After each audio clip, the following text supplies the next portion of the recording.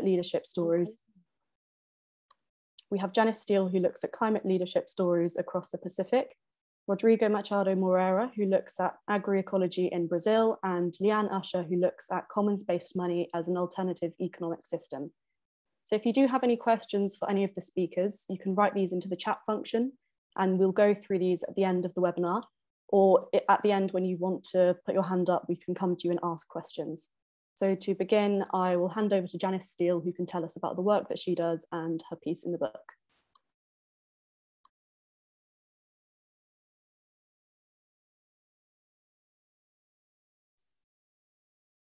Great. Hi, thank you. So I want to begin today by acknowledging that I'm speaking with you from the beautiful traditional lands and waters of the Mi'kmaq people. And particularly, I'm located in the territory of the Waikoma First Nation. You may be more familiar with the name Cape Breton, Nova Scotia, which is where I am. So New Scotland. So I'm not so disconnected from Scotland's Climate Fringe Week, I suppose, in that regard. I also want to thank Arcbound for the opportunity to share my writing and this talk, and the stories from the Pacific that I'm sharing with you today. So if we could just have the opening slide from folks at Arcbound, we'll see if that comes up here. All right. So here we go. All right. So hang on a second while we get this in place here. All right, great.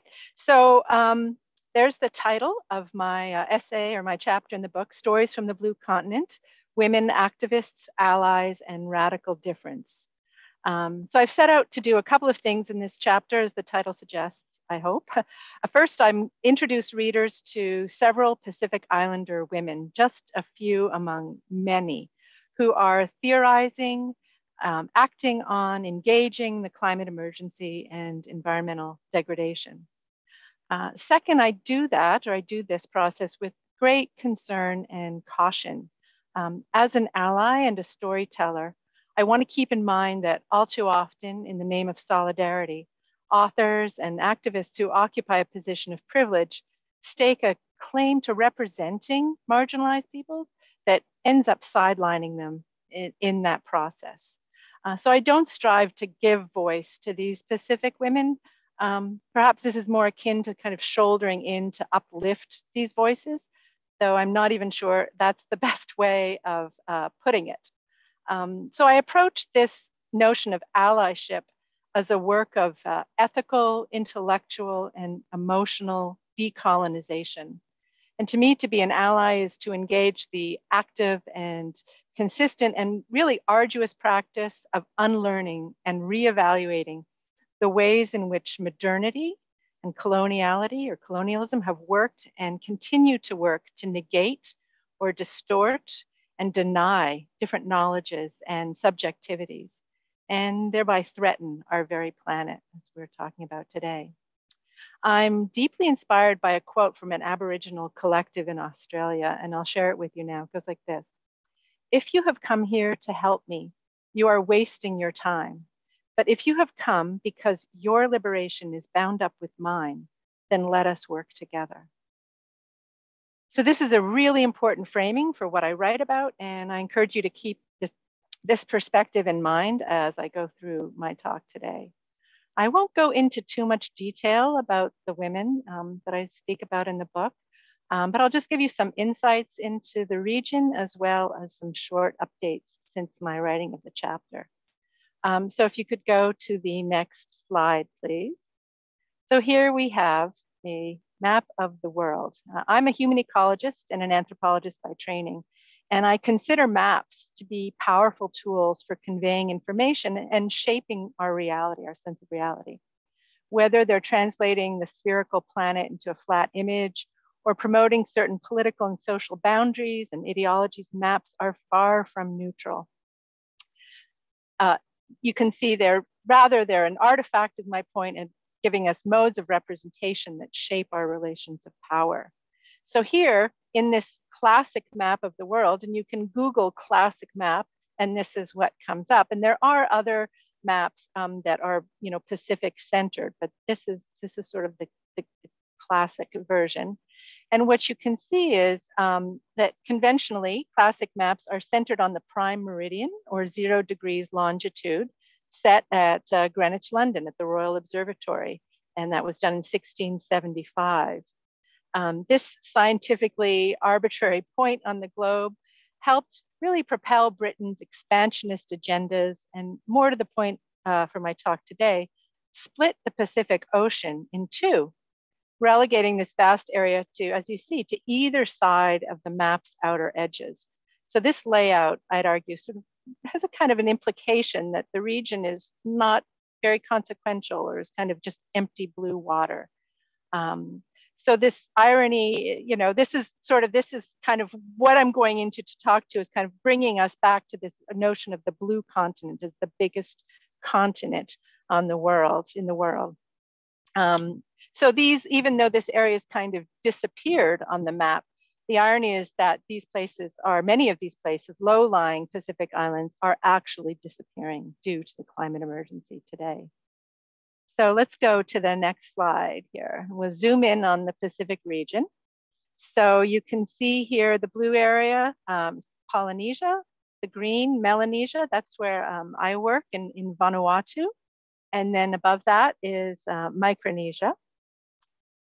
And early explorers to this region, when they were confronted with this vast expanses of water and over, you know, 10,000 or more islands throughout the Pacific, they actually divided the Pacific into these three distinct regions, Polynesia, Melanesia, and Micronesia, based upon criteria that were proffered up as scientific fact, but were really quite subjective. Polynesia simply means many islands. Micronesia means tiny islands, and Melanesia refers to the fact that the people in this region have more melanin, or darker skinned, and so that is where the name came. So it sort of fits in with notions of race at that time as well. So in fact, today, you know, when people think of the Pacific, the sort of archetypal image is of Polynesia, and a lot of romanticism that comes out of that notion as well. And if you go to the next slide, you'll see the popular representation of the region. Let's get there. None. Sort of the popular film. Whoop, moved out. Well, hang on a sec. Coming back in.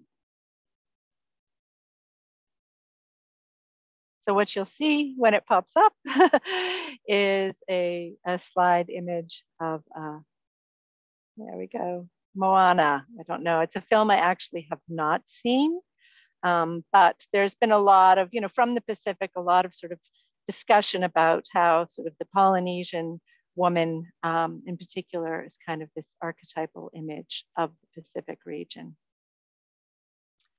All right, so we can go on to the next slide if that's going to work.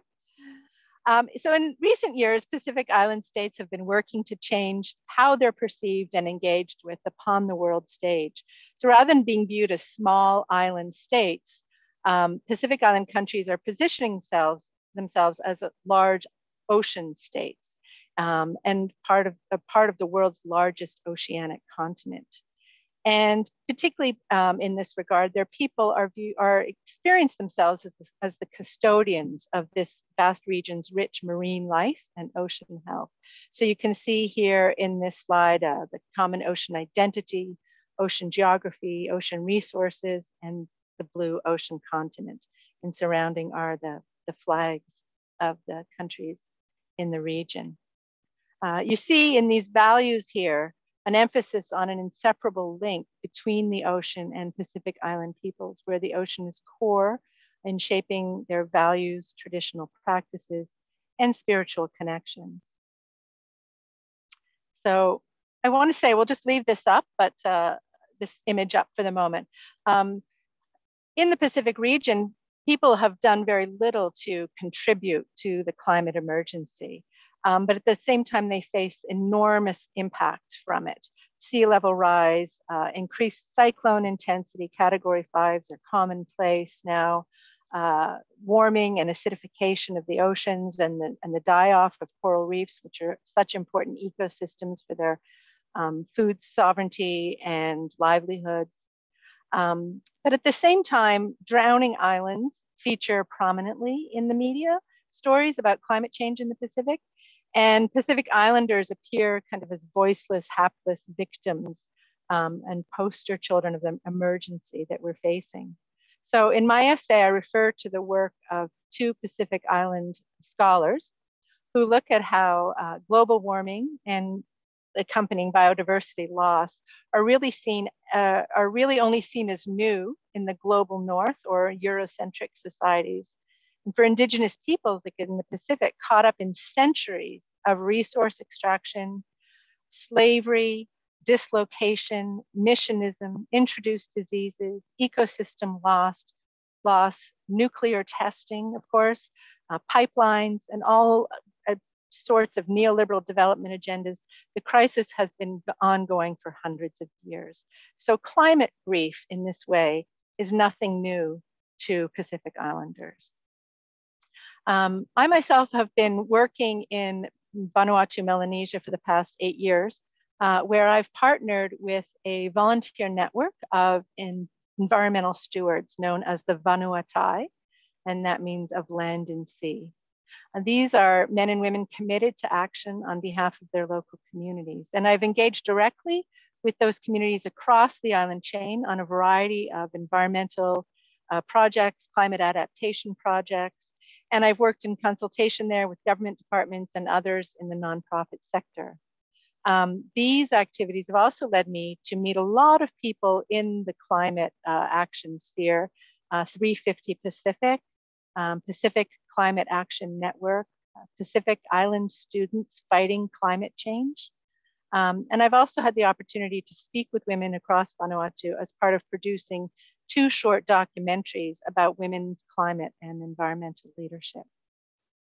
One of the stories I helped document was the building of a traditional canoe in Vanuatu, which became part of a small fleet of Pacific Islander canoes. You can go to the next slide. Thank you, which were taken to Australia to protest the coal industry and shipping. This was a 350 Pacific campaign, and it uses the slogan, "We're not drowning, we're fighting," which references back to this question of agency rather than victimhood. So this canoe you see here was, we have a video of the cutting of this tree and the carving and the launching of this canoe in Vanuatu, and then it was taken to Australia, where you see it here. And this image is, the name of the canoe is Te Reo, which means the voice of Vanuatu.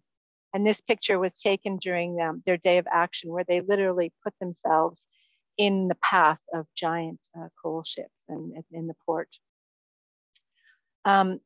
As we're speaking this week, as in Scotland with Climate Fringe, there are a lot of actions taking place in the Pacific region as well. And right now there's a gathering taking place today, yesterday and today, called Youth for Pacific. And if you could take us to the next slide, please. It's a 2-day event with all kinds of workshops and artists from every region in the Pacific, joining Pacific youth from all around the world. And their mission is to unify youth advocacy and engagement in climate policy in the lead up to COP26. And they'll culminate in the formulation and endorsement of a Youth Pacific Declaration on Climate Change. If you go to the next slide, this is one of the workshops that is taking place. And you'll see it features 2 of the women that I talk about in my chapter, Noeline Nabulivu of Diva for Equality, which is a radical feminist collective in Fiji. And on the upper right, Kathy Jetnell-Kitchener of the Marshall Islands, who received international acclaim for a powerful poetry performance of a letter she wrote to her infant daughter that she performed at the opening of the 2014 United Nations Climate Summit in New York, and that's available to watch on YouTube. Loss and damage is a key focus for many Pacific Islanders. And in my essay, I talk about 2 young women involved with the Pacific Island students fighting climate change. If you go to the next slide, this is a young organization whose core campaign is focused on convincing governments to seek an advisory opinion from the International Court of Justice concerning legal obligations related to environmental treaties and human rights. And you see on the bottom left there, Solomon Yo, who's from the Solomon Islands. He's one of the founders of that group, but in my essay, I talk about 2 of the women participants. And they're leading a program right now, pilot project, building mentorship or offering mentorship for young Pacific climate activists. Moving right along to the next one, the last group of folks I want to introduce you today is the Vanuatu Women Monitors that I mentioned briefly before. These are some of the women, yeah, right here, some of the women with whom I've been closely allied on all different kinds of projects and numerous workshops across Vanuatu. These women really help lead the way in their communities in protecting ecosystems, brokering traditional and scientific knowledge, which is a really complex terrain, and uplifting their communities. And they're really in the process of doing something really unique, both invigorating cultural traditions and as well as interrogating those traditions as women leaders. Some of the examples, if you go to the next slide, so there's a woman on the left, Anita. She's an environmental leader in her community. We'll get that up in a second. Yep. Anita giving a presentation there on ecosystem threats. And she's also an entrepreneur who does shell crafting and trains other women in this livelihood project. And you can see I'm wearing some shell crafted jewelry today. And then in the next slide, Anita and her fellow Vanuatu monitors, men and women, and members of her community, here they are working on a reforestation project, building a nursery to plant, because like many places in the world, deforestation occurs in Vanuatu as well. This next slide, we have Lesavi Joel, a woman I've worked closely with here on the left. And what she's doing is we are very involved in a lot of coral nursery projects. So she's stringing coral fragments into a rope, and that will be positioned in a coral nursery bed in the ocean. Lacey is also a mother, a farmer, an entrepreneur, and a planter of mangroves as well as coral. And she's an advocate for fish and turtles. So in nearly every instant, she's hands in and hands on. And she features in several of our videos that we have on our Island Reach YouTube channel. And she's a passionate climate activist and speaker on behalf of her communities. And then in the next slide, getting to the end here, we have Risu. She was an intern with us and is a leader in spurring women's surfing in Vanuatu. And she takes that leadership role and leads her Saltwater Sisters in building reef awareness.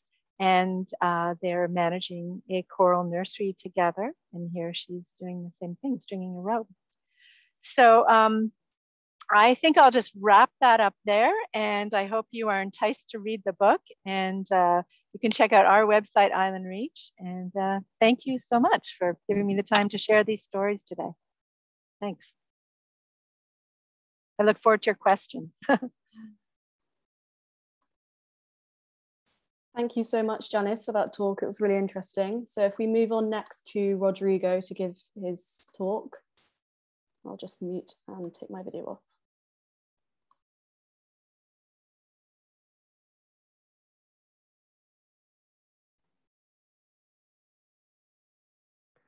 Hi there. Thank you, Emily. Thank you, Janis, for this wonderful presentation. It's an honor to be here with you, and I appreciate very much the opportunity to be with this wonderful team at the Arcbound Foundation book. Very proud of it. And I'm going to be speaking with you about local agroecological transition. This is a result of my research for the last 20 years at Botucatu, São Paulo, Brazil, my hometown. I'm gonna share my screen here with you, so I can give you some illustration of what I'm gonna say for now. I guess you're seeing my presentation now.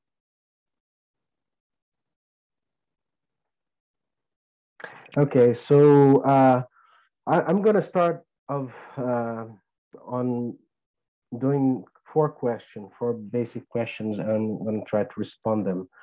I'll be glad to respond to other questions from the ones who are participating here after we all talk. The first one is, why agroecology? Why is that? And and for us in Brazil, what is agroecology? And why? And what is the local agroecological transition important? What it is? And if we succeed, what can happen at the local level if we succeed on our journey of building public policies and social process that can manage a very deep transition into a sustainable food system at the local level, right? So why agroecology? Because our food system is really organized in the past 70 years in such a way that is helping very fast to destroy our planet, basically. It has everything to do with global warming and climate change. And the actual agricultural model may not cross this bridge, and it won't cross this bridge. This is made by Sebastião Pinheiro at the Fundação Juquira Candiru. It's a cartoon that shows the real challenges that our agro-industrial complex face when it speaks of moving towards sustainability, right? It's a very heavy complex. So it may not cross that bridge after all, right? So why agroecology? Because the current agricultural model can contaminate systematically our soil and our water and so on. And people who works in the factories of the pesticides, who put them on the fields, and who consumes the food with levels of residues of various, a lot of a wide variety of pesticides, right? So we cannot run from it. It gets into our water, right? Levels of glyphosate, it's the most used herbicide in the world, has gone up threefold in 5 years as we analyze data from 2014 and 2017. In 2014, we found like 4 micrograms per liter in lots of points of collection of water. And 4 years later, 3 to 4 years later, we are already seeing 100 micrograms per liter, considering multiple spots of analysis. So we have already data showing that this is going on. And 100 micrograms per liter is 1,000 times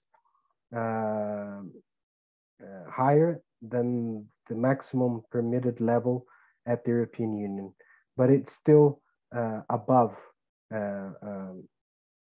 It's not above of our national limit, which is 1,000 times, 5,000 times higher than the UK and the European Union levels, right? So, but the levels are going up. So we have this data showing what we were saying for the past 40 years, right?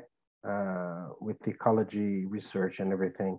So because also it's a model anti-biodiversity, basically, right? This is not new for everyone, but it's growing and it's spreading over forests. We're changing the use of land in Brazil, still in vast areas of Amazonia and this Cerrado biomes. We're still going on with the same model. And I could go on for days here saying why agroecology is important, but I'm gonna try to respond another thing. In Brazil, why What is agroecology? Agroecology, it's a transdisciplinary science that involves various sciences, including the local knowledge from the people that are dealing with, are co-evoluting with the natural systems for hundreds and thousands of years. So we have a strong dialogue between natural and social sciences. This is one part of agroecology. Other one is a multiple sets of practice of ecology-based practices that are being developed by the small farmers for thousands of years. So we have multiple practices that are not being used by the modern agriculture, right? So we got to rescue that. And it is agroecology in Brazil. It is a social and political movement also. It's a social movement. It's a junction and intersection of a lot of movements. It's movements for land, to have access to land, movements defending biodiversity, movements defending the role of women in agriculture, the youth movements. It's a lot of movements, anti-racisms that encounters within agroecology. So that's what how we see agroecology in Brazil, right? But why transition? Because it is, everyone knows, there is the Green Revolution inertia that I'm calling, right?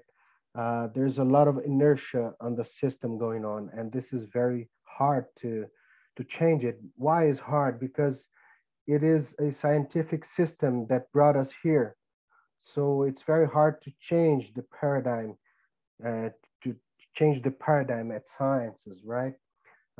So technicians, researchers, professors, input corporations, all of them are engaged in advocating to advance this industrial food system. And we have agrochemicals and synthetic fertilizers dependency. We depend on oil to grow our food in Brazil and the whole world. And corporate biotechnology, each time more, it's a greater monopolium, right? And they control policies and they put money into the universities and research centers and put lobbyists in the Congress, in the National Congress. And the credit system, the banking still pushes this kind of system, right?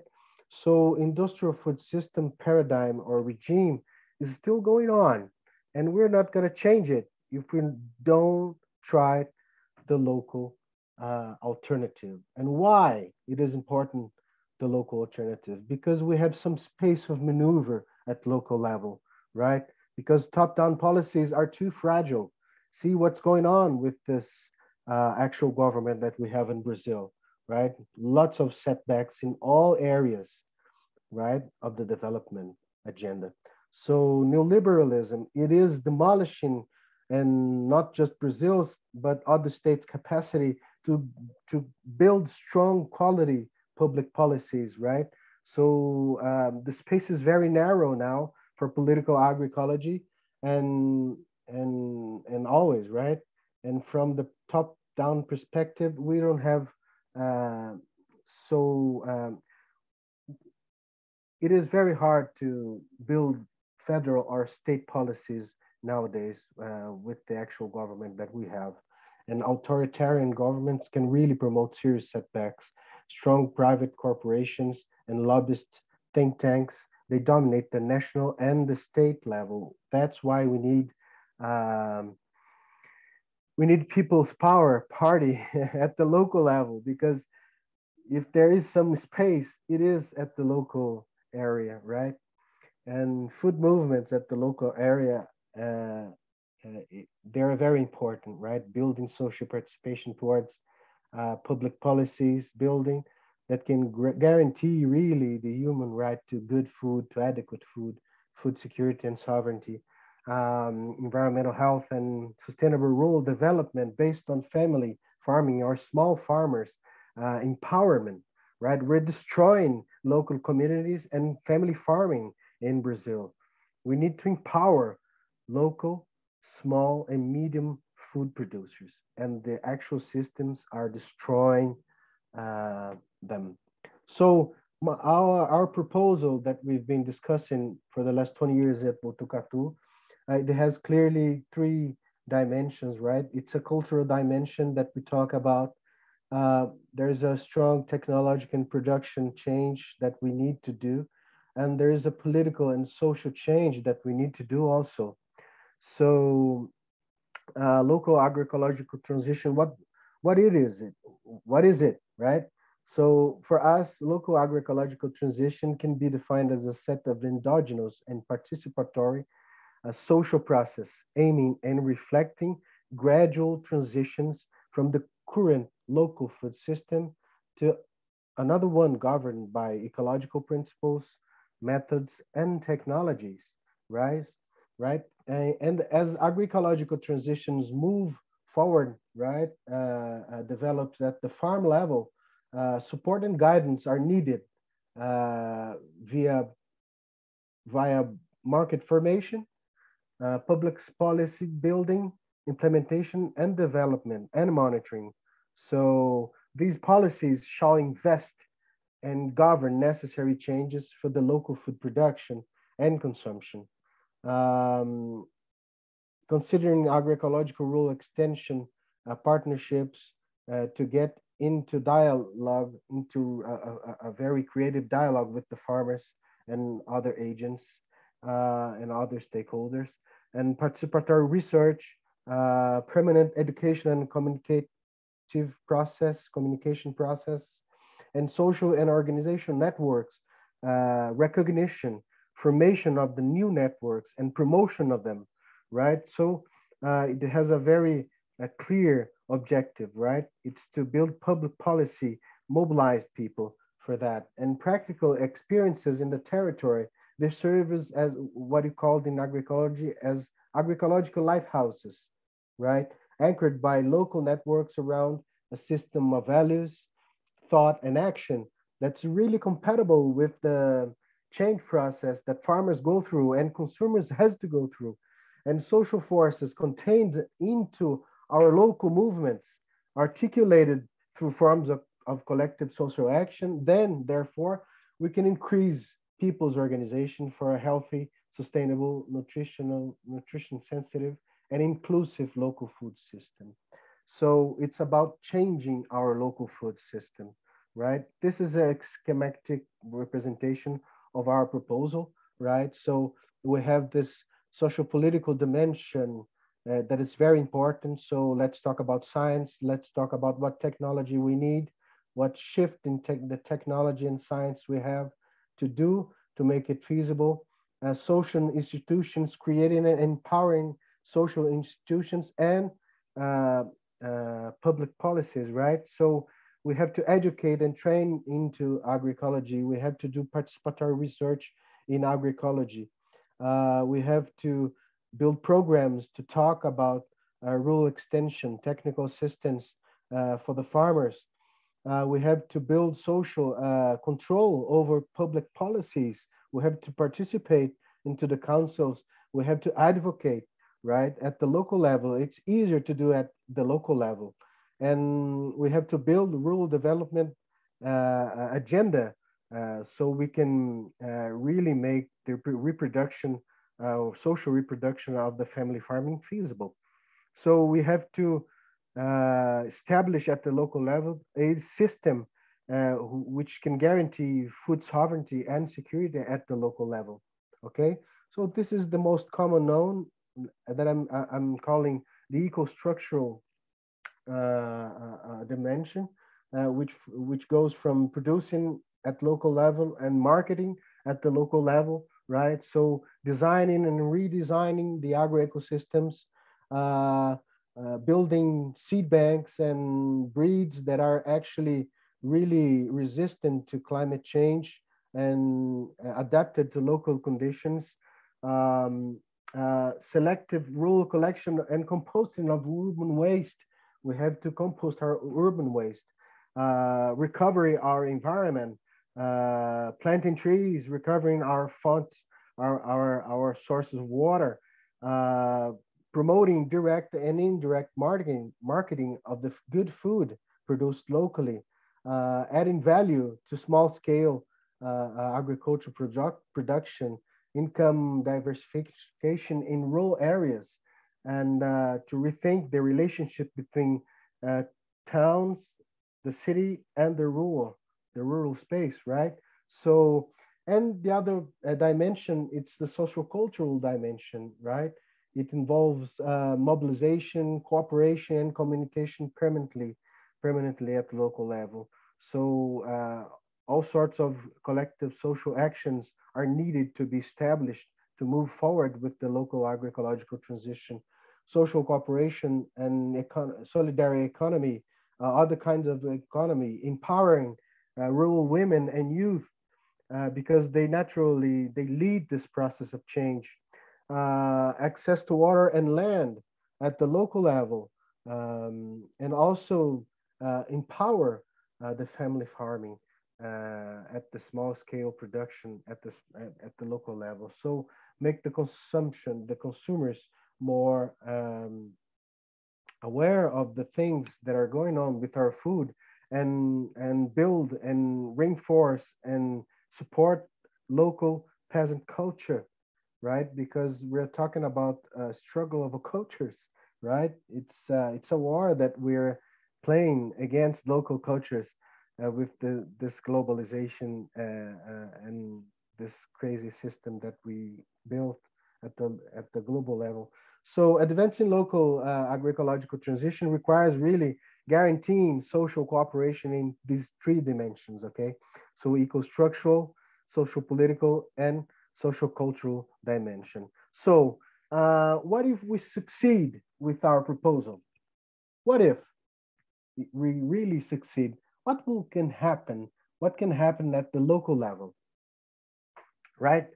What can happen if we succeed? Well, we're going to have a higher number of farmers engaged in designing and managing sustainable agroecosystem resilience to resilient to climate change, right? Due to global warming worsening. So we have also to recycle our local nutrients that comes from our food that we consume and get back into organic fertilizers for the farmers. We're still not composting our urban waste, right? So it's a lot of energy to be dumped into the landfills and creating more global warming gas. So we need better seeds. We're going to have better seeds and animals really resistant and adapted to local farmer conditions, right? We're going to have an increase in the local agroecological food supply at a fair price at the local level. We're gonna have a closer relationship between producers and consumers. We're gonna create value for this good food, the real food that family farmers produce in Brazil. 70% of our whole food is produced by family farmers, right? So we're gonna have a better condition so family farmer can really socially reproduce itself. So we're gonna have a reduction at the local ecological consumer. We're gonna have a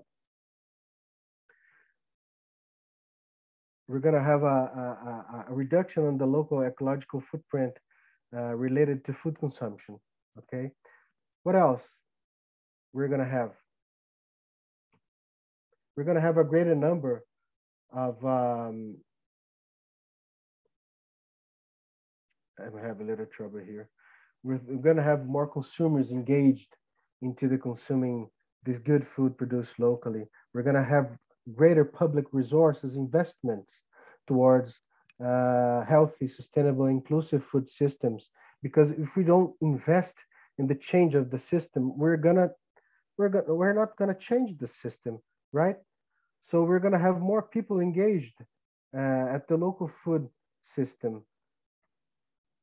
We're gonna have a higher appreciation of women and youth role in agriculture, which is fundamental. We're gonna have a stronger countryside culture.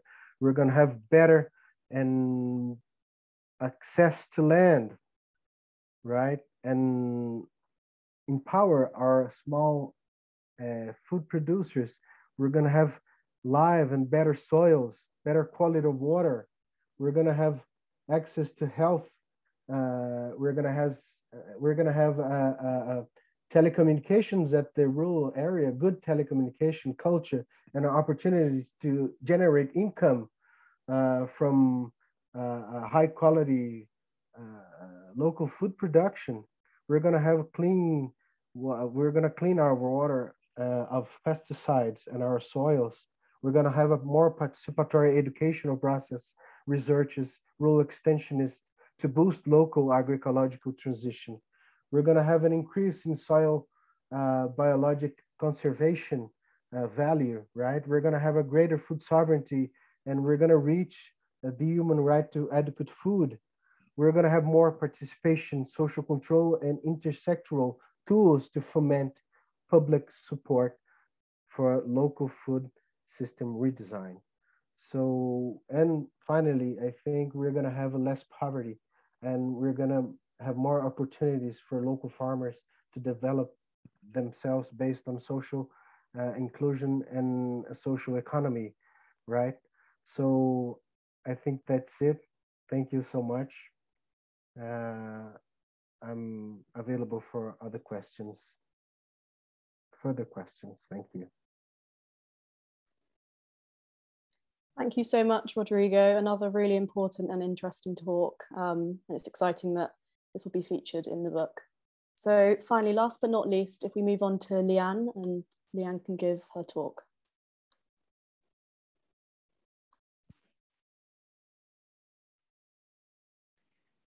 Hello, everybody.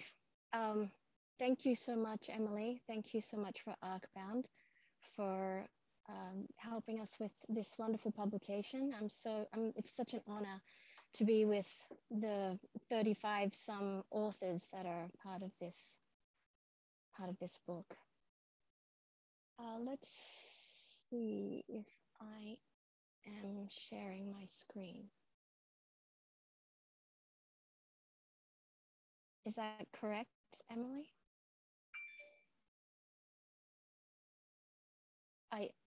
Oops.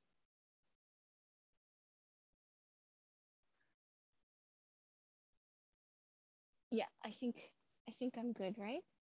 I think you're sharing. You can see my screen. Oh,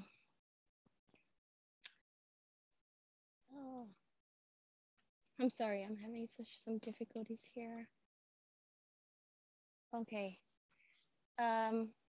So, right. So, I'm presenting here with not just. Let me just make sure I'm sharing my screen because I feel like I'm not. Sorry, your screen was being shared, but we could see the Zoom. Oh, here we go. There we go. Here we go. Perfect. Okay, yeah. Better. Good. All right, great. So I'm part of a cohort of 5 authors who have written a paper about systems change, and our focus is on the monetary system. So, and I'm so glad to follow Janis and Rodrigo because there is so much commonality between, all the papers in this book, obviously. So let me just start with describing for you the outline of the paper that we have in the book.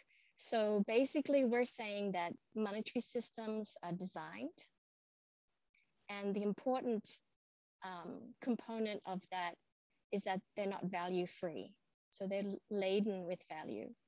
In my presentation today, I'm going to talk about 2 monetary systems, which I'm going to call mud and gold, just as 2 extremes of the spectrum. In our paper, we're very theoretical. So today's presentation will be more of an overview with some visuals. And so let's start with mud. Now, I want to describe this mud civilization, which goes back,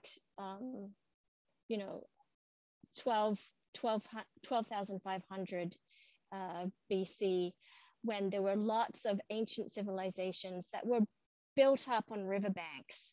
And those, you know, delta zones, those mud flats, had a lot of innovation, and they used what they had. And what they had at the time was a lot of mud. And we know that writing was using mud palettes that we can look here. I've got a timeline, and the calculations, numerical calculations would have been done with either tokens made out of mud or tablets made out of mud.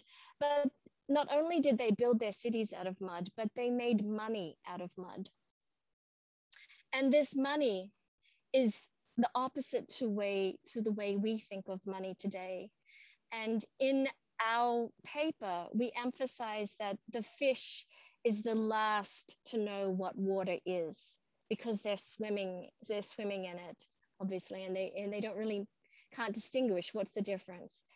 But we believe that, and many economists and theoreticians and practitioners understand this very well, is that we don't really understand what money is. And in Mesopotamia, mud was what you could create money out of. It was completely democratic. Everyone had access to it, and you could create with that access to that mud, you could create your own money. So how might you think about this? So with the mud, you can create tokens. You can create simple tokens, which are counting devices. And these simple tokens here could represent things like bread or goats or wine or oil. The simple ones would be counted as units, and the more complex ones would be for, you know, let's say 3 baskets of bread and 7 jars of wine, etc. But when you combine these tokens into what's called an envelope, you can create a promissory note. And that promissory note is a form of money. So how would you do this? Well, you can use a cylinder seal, which is a stone, which might be a little more scarce than the mud. The mud is all over the place, but people would have their own cylinder stone. They would, cylinder seal. They would have their own cylinder seal, which they would even wear around their necks as jewelry. And you could take some mud, roll it into a cord, and push out your seal. So you could push out your seal here.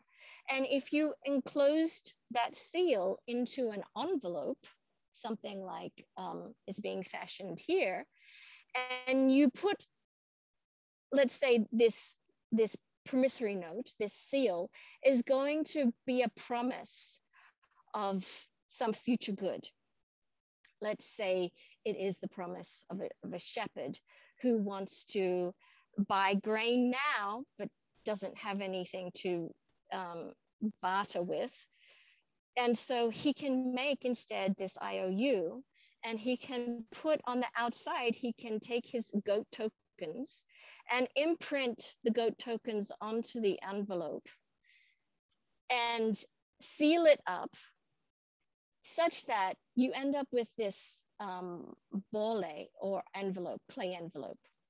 And that clay envelope is entirely encompassed with a seal, so that if there is tampering with it, so when he sealed this up, he remembered to put his tokens of goats inside. So maybe he wanted to sell 5 goats. He doesn't have any goats. He wants to buy wheat, puts his 5 tokens of goats inside the clay, seals it up, and passes it to the person selling the wheat. And so the money that's designed here is this clay mud money that can now circulate around in a system of reciprocity.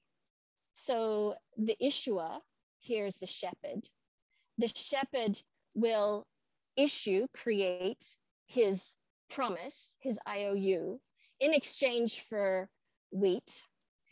This can circulate around town, around the community, and come back. Maybe a butcher or a cheese maker will come back to him in 5 months' time.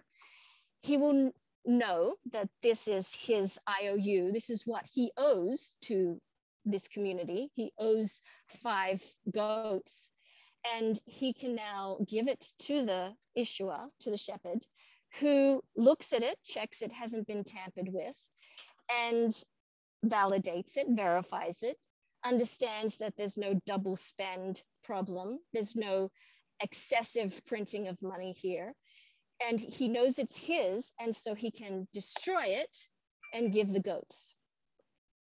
And hence, you have a money here that is based on reciprocity. What the money is ensuring is that what you receive is what you can give. And in this community, everyone will be giving and receiving goods. It's not barter because it's not one good for another good. It is a multilateral trading and clearing system. And it's made out of mud. It's not scarce at all. And it's available for everyone. Now come to today's system. Today's system is a hierarchy of money. And if I was to break this down for you, it's a hierarchy of money that originally began with goldsmiths and gold. So gold, for whatever reason, was valued and was held safe with goldsmiths who would issue a receipt for that gold. And sometimes they would issue many more receipts than what they actually have as gold. But what the promise was that they had gold backing these receipts. But since they could issue more, the triangle, the base of money, the money base, rather than using gold as the money, you could use receipts of gold, just like we do in today's world. We use receipts of our money, which is our checks. So you could use receipts of gold, and you could even use receipts of gold. So what we're talking about here is a whole hierarchy of a banking system that is focused on private property. That private property is the gold and the leveraged receipts on top of that gold. Now, this system treats money as scarce but leveraged. And there's many problems with this system, because if we turn it on its actual base, which is where it should be sitting, the base is the gold, and then there is a fractional reserve, there's bank deposits, and then there's government bonds. The reserves today have now morphed and disappeared. It's not actual gold, but it's still monopoly controlled central bank reserves, supposedly backing those checks, which are bank deposits. And the private sector can create this money, just as the shepherd was able to create this money. But this money isn't meant to be extinguished. This money actually, in economic growth, this money expands. And when there's a downcline, this money contracts. So this money is said to be pro-cyclical. It expands at the worst time. It contracts at the worst time. It's moving in the opposite direction to what we would like for it to happen. And therefore, it's very unstable, and it creates an unstable world. And in the book, we list 5 problems with national money. So one is that it's unstable and pro-cyclical. Another one is that money leaks out.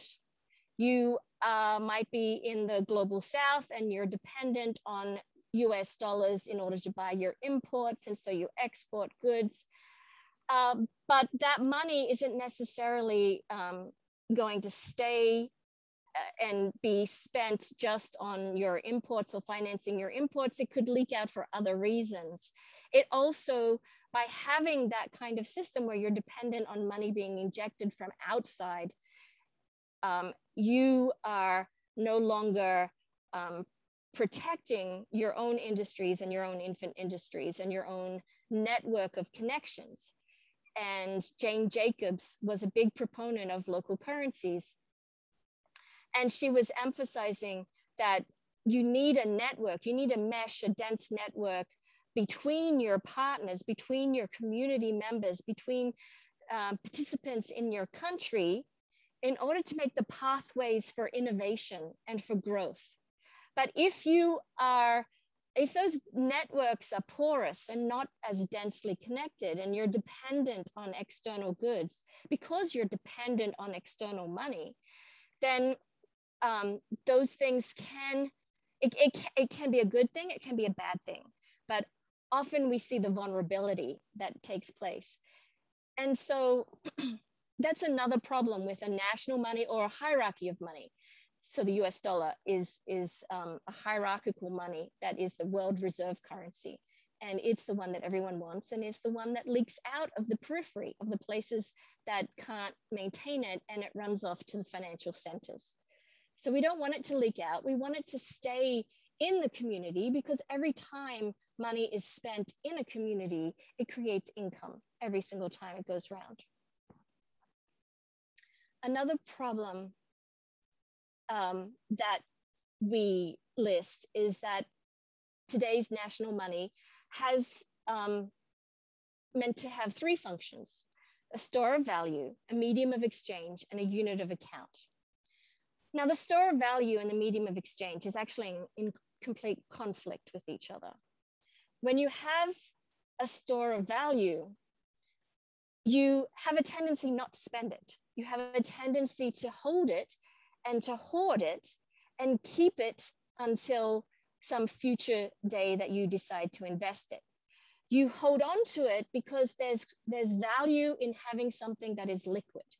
It's valuable to hold on to because this is something that everyone else values, and it's liquid, meaning that you can exchange it for something else very, very quickly and very easily to make investments. So it's often a speculative decision to hold on to globs of cash.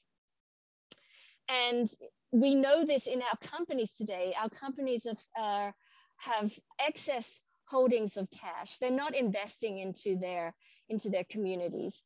They're very profitable, but their focus is on maximizing their profits, share buybacks, raising the share price so that they can get more investment. And their circuit of production has been failing. And we have the deindustrialization that we see in the United States because it has moved itself to a financialization of its economy. And that is because of this focus of money as a store of value. That money in and of itself is something that we need to hold on to and have access to for often speculative, but also purposes that are tied to the individual corporation, rather than thinking in a commons where the understanding is if I spend this, it's going to come back to me. So that's the commons version. So this sovereign money with the head of the state, often a gold, is also could be considered commodity money. So the focus on store of value and commodity money. Let's think of it in a different way. I grew up with my mom, who was a dressmaker and sold fabric. And we always had this wonderful customer who would always come and spend a lot of money. And her statement was, money is made round to go round. And it definitely gave us a blessing when she came and spent it. And when we spent it somewhere else, it would help someone else. And so the fact that, that these coins are round is not to, I would encourage you not to think about the head of the state or the intrinsic value of their gold, but that they are there to go around and circulate. And if we go back to the shepherd and his community, that money is there to clear the multilateral desire to trade and to barter with each other. Not barter, to overcome barter, by having something that can clear the system. The other problem, so we just spoke about the conflicting store of value versus medium of exchange. Another problem is that it's undemocratic. Today's national money is totally undemocratic. In the United States and the world, the head of the Federal Reserve will pump out a lot of money and it ends up with Wall Street. It's not ending up with Main Street. It's not accessible for production by Main Street. It's only accessible by production by a central bank that is, its shareholders are the banks. And it is there to stabilize the banking system, which we know from a previous slide, that is inherently unstable. So it's very undemocratic. And I think lastly, the treatment of money as a thing. This comes back to the store of value. Usually we think about money as evolving from barter. So it's always a thing. It's always a pot, a treasure chest. It's always something that we should hold on to and hoard. It's not thought of as we're in a commons where we interact with each other and we need to spend it in order to earn it. There's not that thinking of the greater good. Rather, it's an obsession with private property.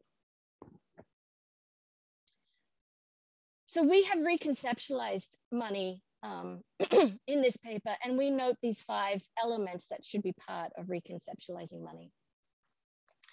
One, we can live in a world of pluralism of money. We can have special purpose money. We don't have to have just one kind of money. We're not saying that we're going to replace national currency. It can stay. But what we're saying is that there's opportunities for an alternative and for people to create their own kind of money. There's no reason that we need interest. You can have an interest-free money. Again, this reduces the desire to hoard and hold on to money, which is what we don't want. We want money not to be scarce, not to be giving a return. We just want money to achieve our productive purposes in the real economy, not in the financial economy, in the real economy. And we believe it shouldn't be convertible to a national currency. So capital controls on nations is now the IMF recognizes as valid. For a long time, they were saying, no, this is not a good idea. Money should be floating and flexible. It's the same thing for communities. We should not necessarily think that all money has to be convertible to other kinds. It can be something that is for a special purpose, and there might be a cost to conversion. It should have clear boundaries, look, and this is tied to that, clear boundaries, and that it should be more democratic. So the purpose of this paper is to just introduce the layperson to the many theories out there on complementary currencies and on the fact that anyone can create a money. The trick is having it accepted, but anyone can actually create it. So we have community money, and I'm just going to run through these quickly. There's many different types of community currencies out there. One of the famous ones was LETS, Local Exchange Trading Systems. In 1983, Michael Linton began with a LETS, which was a local mutual credit. It's one of those clearing systems, but as I have shown, this idea of designing money in a way that promotes reciprocity and clearing has been around before writing. So this is not a new idea. Community exchange systems in Australia in 2003, they began a website where they can put, all the communities can list what they have to offer and create a clearinghouse.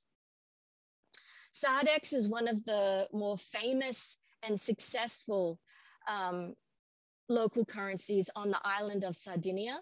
The reason taking those principles of clearing, the reason that it is successful is that it's managed well. Local currencies aren't something that you can just create willy-nilly and think you can produce them at, at will. You have to focus on this idea that you're producing this money for reciprocity purposes. And that means you're producing it for the community. Reciprocity does not talk about one person and their wealth. It talks about two people at minimum and their exchange.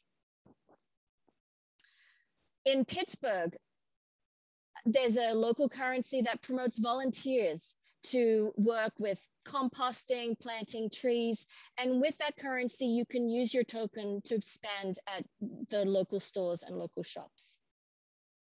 In Kenya, there's a number of thriving local currencies. Will Ruddock has a whole slew of them, maybe 12 in southern Kenya, and Esther, the lead author of this paper in Kisumu, also is working in Kenya on local currencies.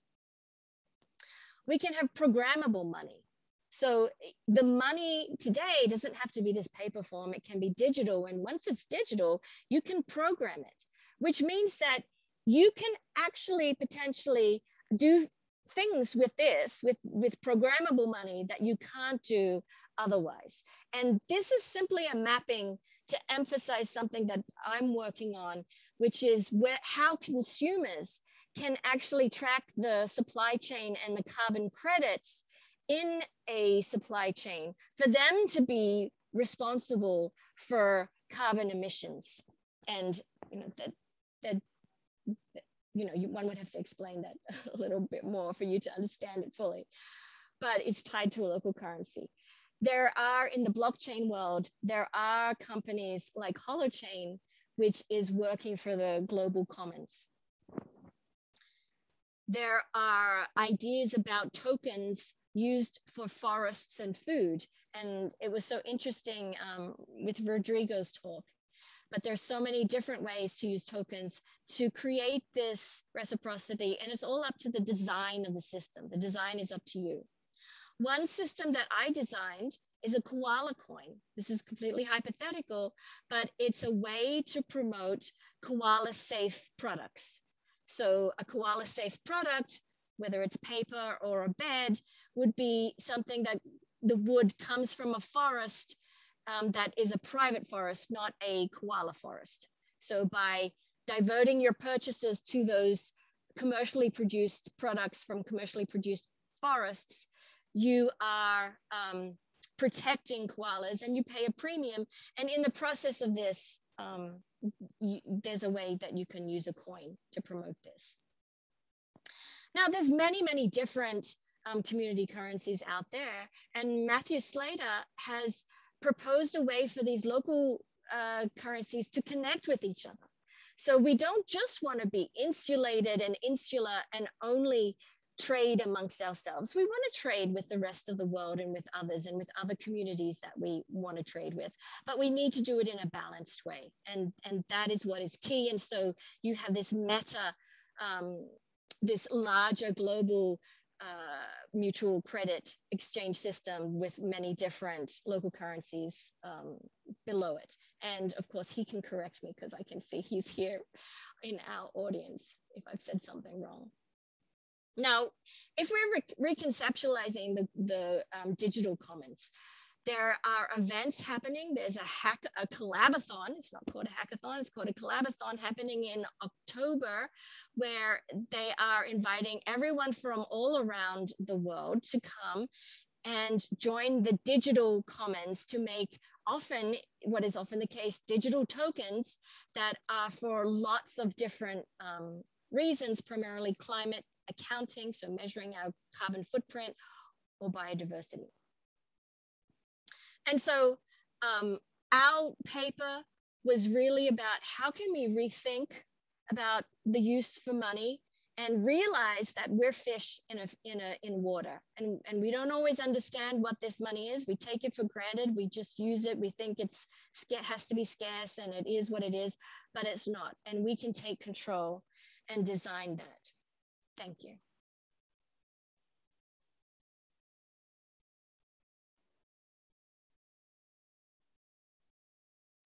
Thank you so much, Leanne. That was really interesting. So we have a couple of minutes. Well, we have about 15 minutes now for some questions. So I'm just going to go to the questions that have already been asked. So firstly, we have a kind of a general question that can be answered by any of the authors. So the question is, how do you think we can make it desirable to have less, even though there is constant advertising which encourage us to consume more? So if anyone just jumps in, if you have an answer to that.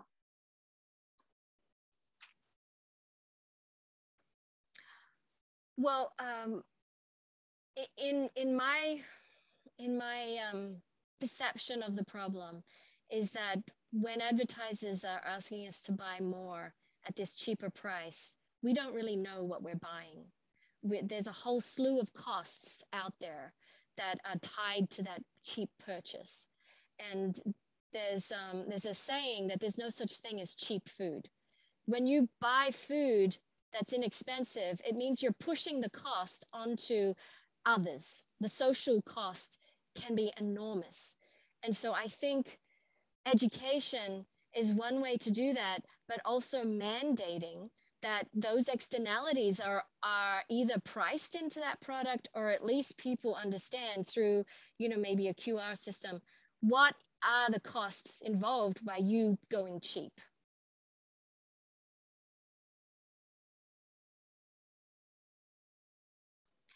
I feel like maybe the others are on mute and can't respond.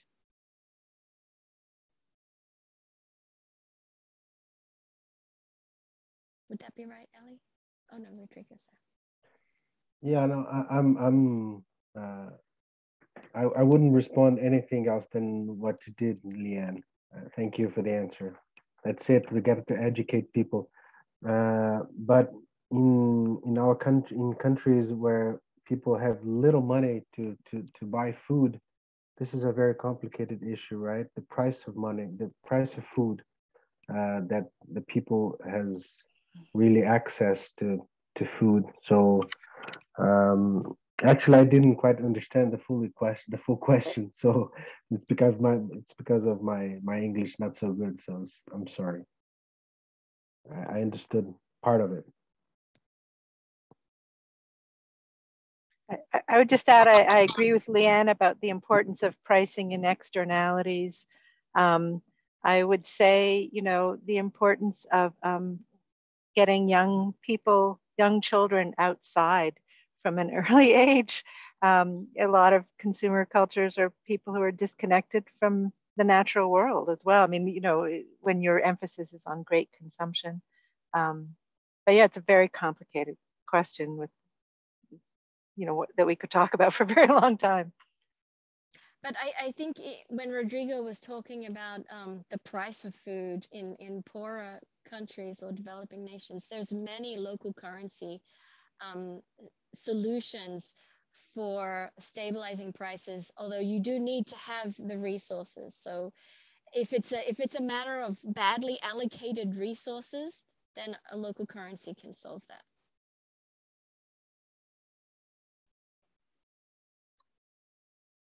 Thank you so much for your answers to that one. So we have another question, which is, do you think it's a governmental responsibility to encourage communities to support localism? Do you think it's down to the government to try and encourage communities?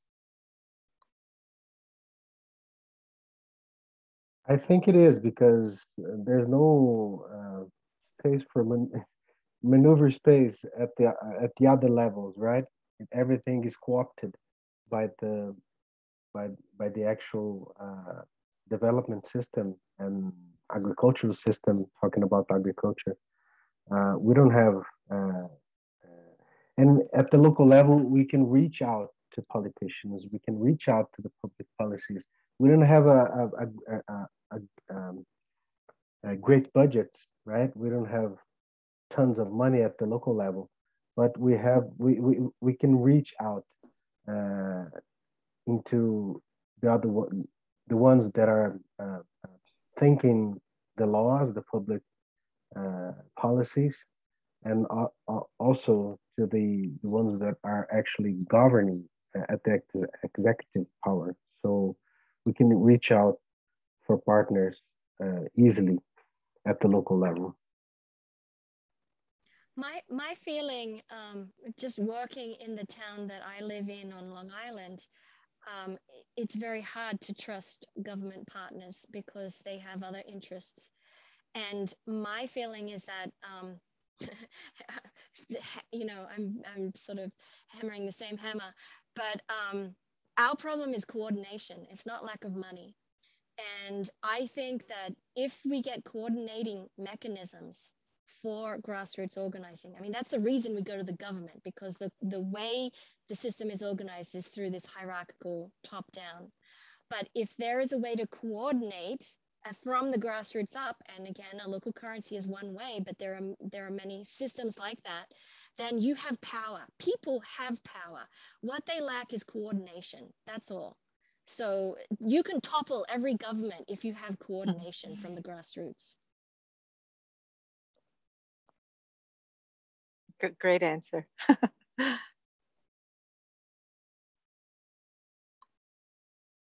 Thank you. So we did have another question sent in, but it was quite similar to the previous question. So it was about political power. And the question was, there's been a lot of talk about solutions, and it's clear that many solutions are on the table. But the reason solutions are not being applied is because people in power don't want it. Shouldn't more of our strategies be about political power? I don't know if you have any different answers to that one. It ended up being quite similar to the government question.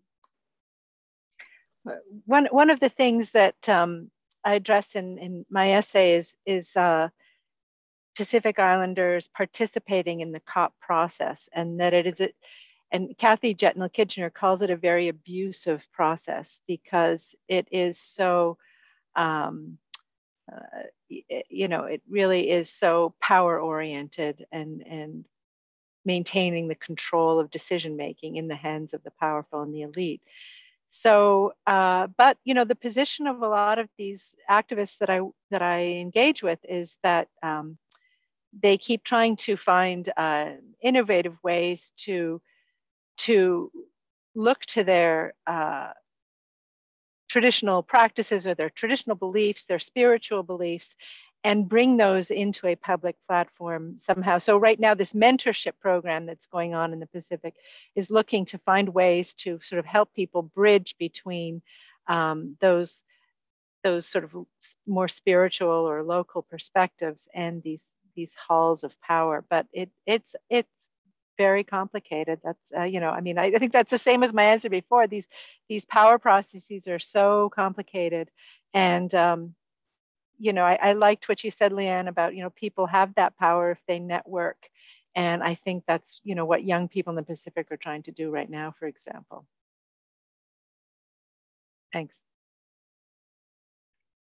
Yeah, it can help if we can communicate better our alternatives, right? Because we don't have the means sometimes to communicate better with the people, real communication. So I think that would help also to have a better strategies for communication with the local agenda and the other ones. Thank you. So Leanne, did you have anything else to add to that answer?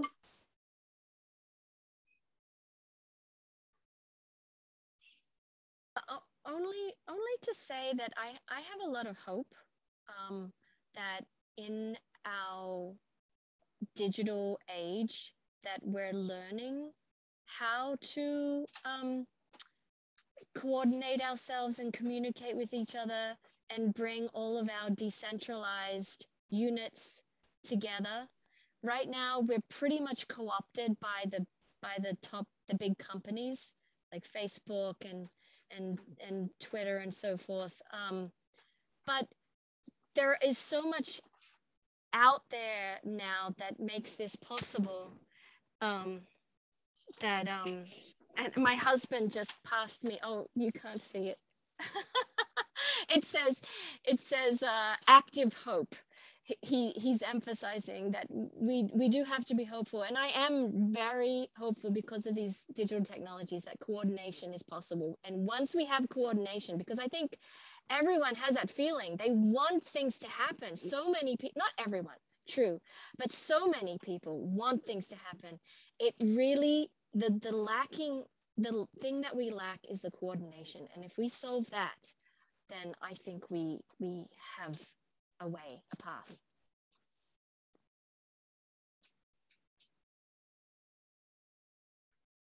That's great, thank you. So I think that's it for questions, but potentially we're going to send a follow-up email from this webinar, and potentially if the authors are happy with it, if we can include your email addresses in the follow-up email in case anyone has any additional questions that they'd like to send in. So there are a couple of things that I wanted to mention just before we end the meeting. So firstly, we do have a link to pre-order the book if you'd like, and Ellie has put that on the chat function. The official launch date isn't until the 25th of October, but you can pre-order it here. Alternatively, if you just go to the Arcbound website and look at our products, you can see it listed there. And the second thing I had to say is that we have 2 upcoming in-person book launches, one in Glasgow and one in Bristol for anyone based in those areas. And the links to these will also be sent into the chat function. And the Glasgow event will be on the 30th of October, so 5 days after the book is released. And this will be in the Mitchell Library from 2 to 4 p.m. And that will also have 3 of our UK-based authors there. And then the Bristol event will be on the 9th of November from 7 to 9 p.m. at Waterstones in Broadmead. And this will be a joint book launch between this book and another book that Arcbound is publishing by Morgan Phillips called Climate Adaptations. So both events are free. So if you are based in either area, we'd love to see you there. And finally, again, a reminder to go to the Climate Fringe website if you haven't already to check out any more events going on this week. And thank you all so much for coming, and thank you again to the speakers for your really interesting talks. Thank you, Emily. Thank you, Janis and Leanne. It's a pleasure. Thank you, everyone. An honor to be with you at this book. Thank you, everyone. Thank you so much, and so nice to see your face and meet you. Yes. Thank you so much. Yeah, thank you. All right. Take care, everyone. I hope we can see each other.